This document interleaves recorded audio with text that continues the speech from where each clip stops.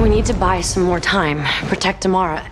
Maybe we should move her somewhere else. Silas is a witch. He's a living, breathing GPS tracking device. Track her wherever we take her. We can't let him anywhere near her until he brings Bonnie back. Weren't you listening to anything?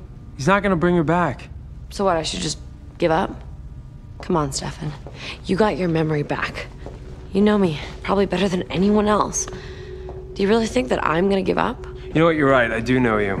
You put your hope in all the wrong places, and sometimes in the wrong people.